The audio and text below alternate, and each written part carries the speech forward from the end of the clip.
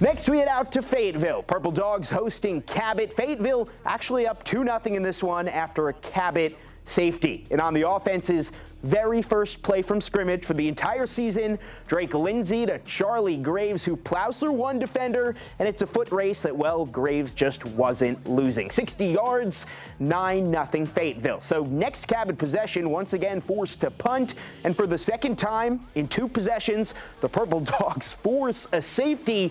You don't see that every day. Make it 11-0. Certainly not a football score. Back on offense now for Fayetteville. Lindsay to the corner of the end zone. Arkansas baseball commit Jason Delmar there to reel it in. Purpledogs, they're about to avenge last year's loss to Cabot.